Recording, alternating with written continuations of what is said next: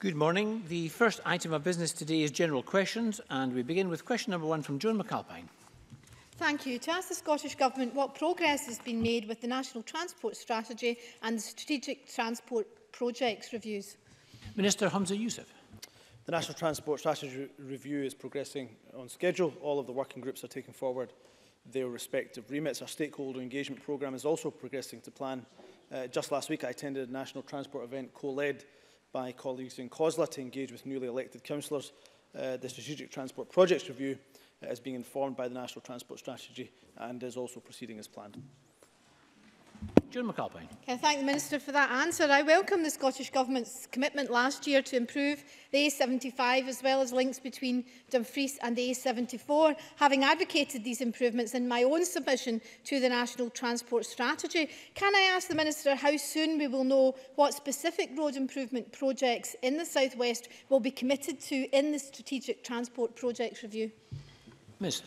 Can I thank the member for her question? She'll remember from the programme for government by the First Minister, we reaffirmed our commitment to commence this year for the work for the second STPR in the Dumfries and Galloway area. This work will consider the rationale improvements not just to road but also to rail, to public transport, active travel on the key strategic corridors, particularly the A75 and the A77, but also rail corridors to Stranraer and Carlisle via Kilmarnock to Dumfries. Just this week I've met with the A77 Action Group, but also discussion around the A75 as well. Before that, also a cross-party meeting the week before on the A77 as well. So I'm very, very confident that Dumfries and Galloway, the A77, the A75, those two strategic roads in particular, getting a lot of attention, some studies, some work being done in order to bolster the case for future investment. But clearly the member will understand that the STPR has to go through a process for review, and I welcome her thoughts and her comments on that. And Jamie Green. Thank you, Presiding Officer. Can I ask the Minister if the National Transport Strategy will help or hinder the Government's ambitions on reduced emissions and climate change, and if he thinks it will bring about any monumental steps in modal shift in Scotland? Minister. I certainly do, but what I would say also to the members is that we won't wait for the National Transport Strategy to necessarily take forward some of the work we're already doing. The PFG, the First Minister was incredibly strong, of course, on our intention to phase out the need for petrol and diesel cars by 2032. Our draft climate change plan, which I know the member has also commented on, a very useful contribution that he's made to that in order to ensure that transport emissions are reduced. So we'll continue on that vein of work, but of course reducing carbon emissions will inherently be part of the National Transport Strategy. And again, I'd welcome his thoughts on that. Question number 2, Mary Fee. Ask the Scottish Government whether it will provide an update on the implementation of the Gypsy Traveller Strategy and Action Plan. Cabinet Secretary Angela Constance. Presiding Officer, the Scottish Government recognises that Gypsy traveller communities are among the most disenfranchised and discriminated against in Scotland. We will publish a race equality action plan by the end of this year that includes specific Scottish Government-led activities for Gypsy travellers, which will be followed by a detailed programme of work for the community, and I look forward to informing Parliament about our proposals for work in this very important area when we do so. Mary Fee. Can I thank the Cabinet Secretary for that update?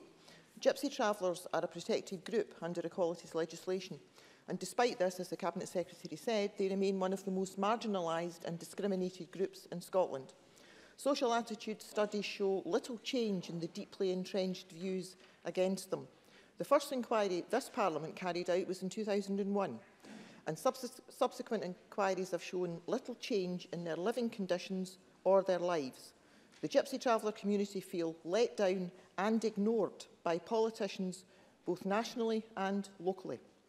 Will the Cabinet Secretary agree to meet with representatives of the Gypsy traveller community to hear first-hand the issues they face? And further, will the Cabinet Secretary agree to take direct control of the issues to make some progress to help this community? Cabinet Secretary. Thank you very much, Presiding Officer. And can I thank Mary Fee? Mary Fee has been a real champion and advocate for the Gypsy community for many years now. And actually, we need more people to act in the fashion that Mary Fee has done. She's absolutely correct to underline the issues raised and often in Scottish Social Attitudes Survey.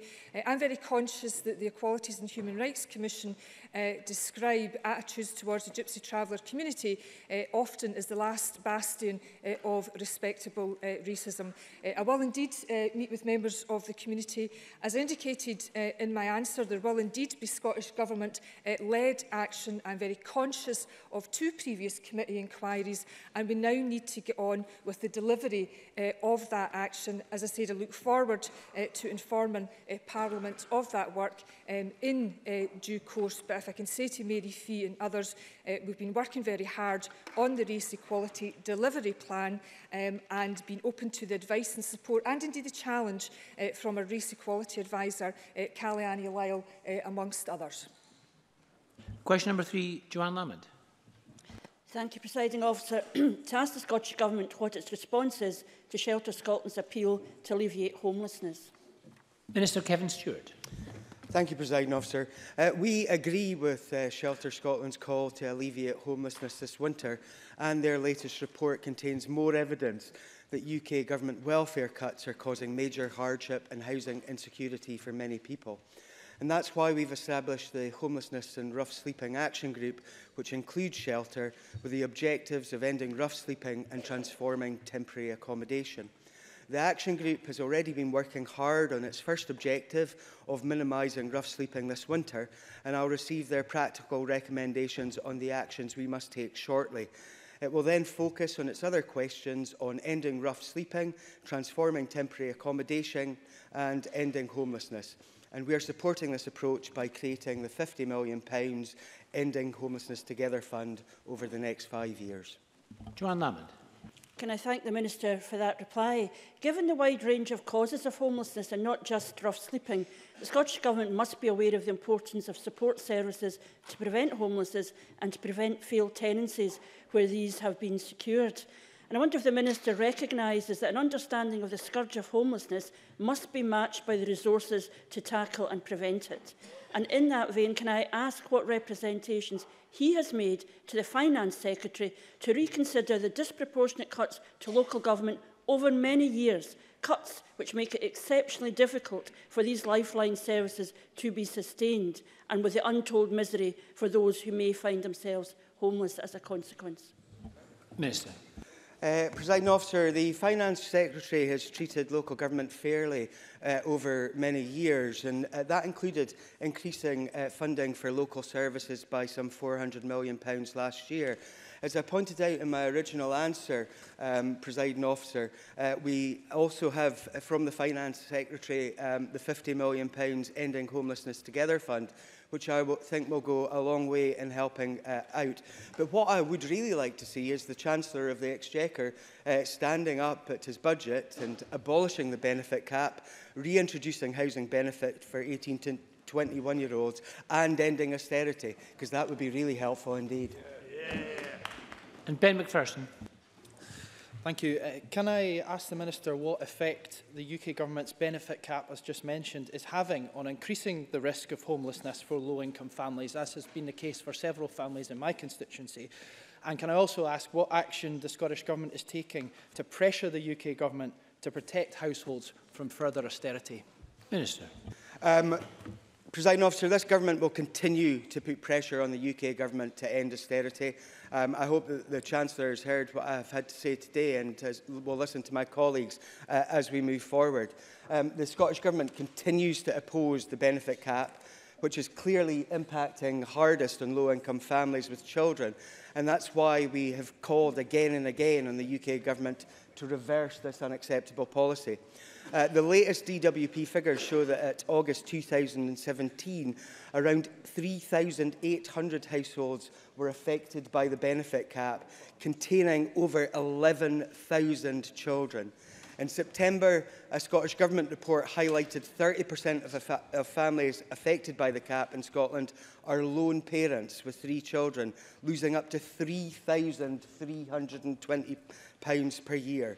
It is about time that the Chancellor listened. It's about time that they reversed their decisions on the benefit cap, on abolishing housing benefit for 18 to 21-year-olds, and it's about time they got a grip with universal credit, which is failing families right across this country. Question number 4, David Stewart. Thank you, Presiding Officer. To ask the Scottish Government what discussions it has had regarding the rollout of Freestyle Libre glucose monitoring system in light of it being available in the NHS in England and Wales. Cabinet Secretary Shona Robertson. Following due process, the flash glucose monitoring device Freestyle Libre has been included on the Scottish drug tariff from the 1st of November 2017. As with all other prescriptions on the tariff, NHS boards must ensure that prescriptions are appropriate, evidence-based, safe and cost-effective. It's essential that investment is used wisely to maximise the health benefit to patients. Given the limitations of the current evidence base to support a consistent approach across boards, the Scottish Diabetes Group has provided advice to help identify people who should be considered for NHS-funded Freestyle Libre across Scotland. The advice is broadly in line with Diabetes UK consensus guideline. David Stewart. Thank you, Presiding Officer. The Cabinet Secretary will be well aware that Freestyle Libre is a form of flash glucose monitoring through a small sensor worn under the skin and reduces the need for frequent fingerprint blood tests. I understand the NHS placed it on the NHS drug tariff, as the Cabinet Secretary said earlier this month. When will it be available for each and every health board in Scotland? Cabinet Secretary.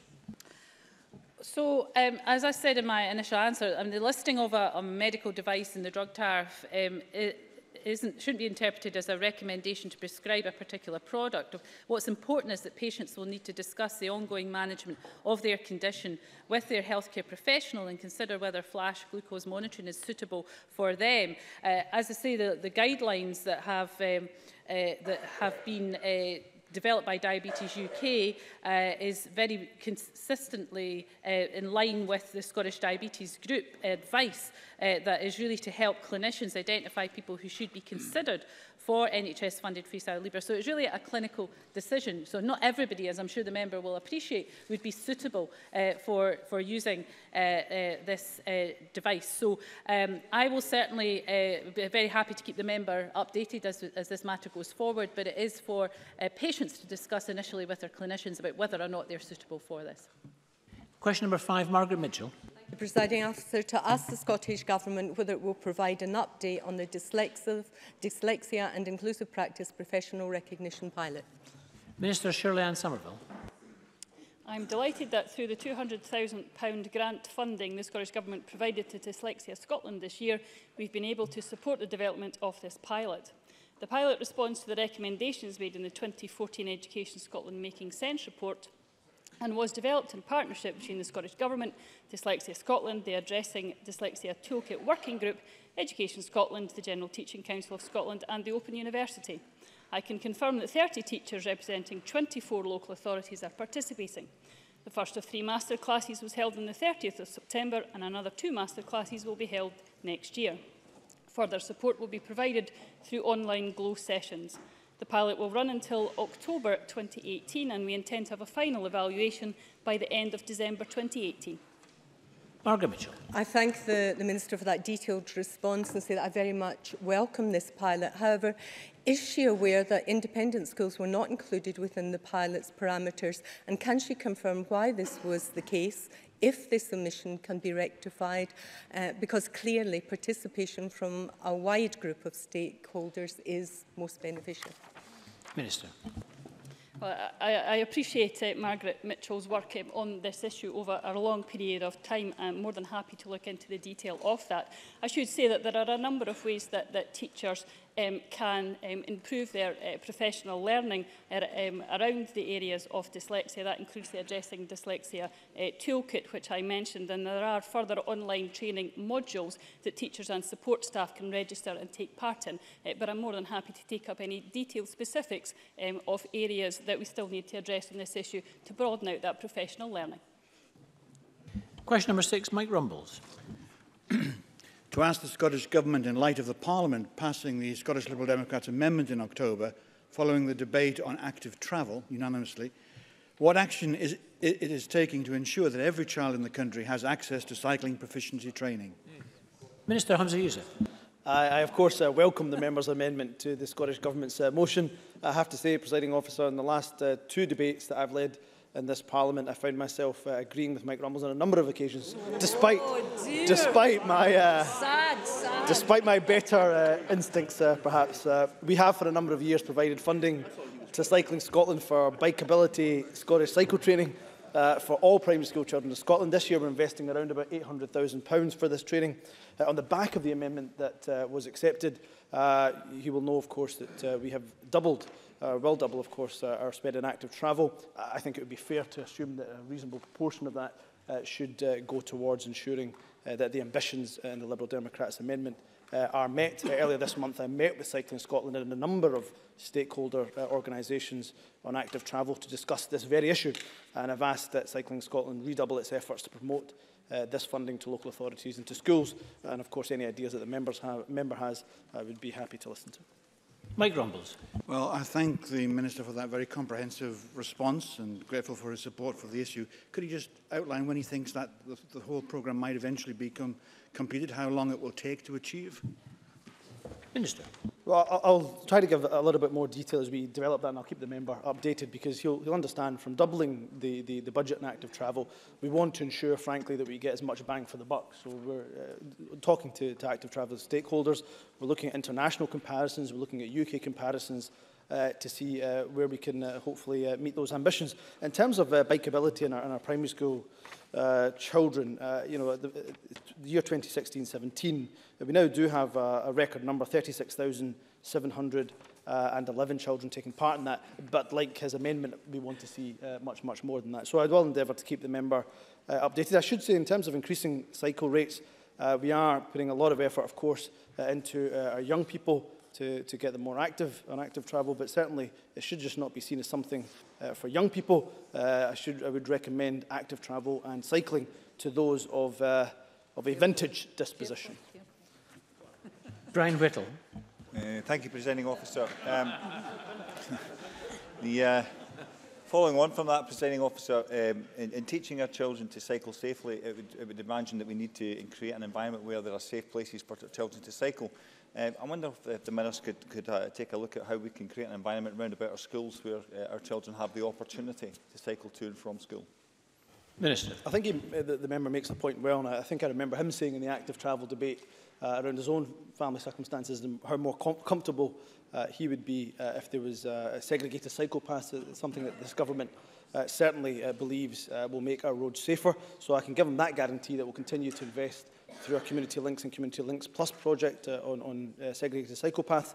What I would say is that the bikeability, what was previously known as proficiency test, also has an element of on-road training as well, which I think is excellent for children. And you'll also know, of course, our guidelines, our recommendations to local authorities around 20-mile-per-hour zones around schools, which we think are, of course, a great idea. But if the member has further ideas of how we can improve safety on our roads, particularly for those around travelling to our schools, then of course I'm all ears to listen to that. Stewart Stevenson. Can the Minister tell us how per capita spending on active travel in Scotland compares with that prevails elsewhere in the UK? Minister. After our active travel debate last week, I asked that very question to try to examine the figures myself. And from next year, when we have the increase in the active travel budget, we will spend at least £14.80 per head of population in Scotland on active travel. In England, if we exclude London, it's £6.50. In Wales, it's estimated to be between £3 and £5. And Northern Ireland, to quote Cycling UK, the spending is, quote-unquote, limited and spread very thinly. So, again, I'm pleased to say that Scotland leads the way in this endeavour. Question number 7, Richard Lyle. Thank you, Presiding Officer. To ask the Scottish Government what steps it has taken to improve the availability of electric car charging points in housing estates. Minister Hamza Youssef.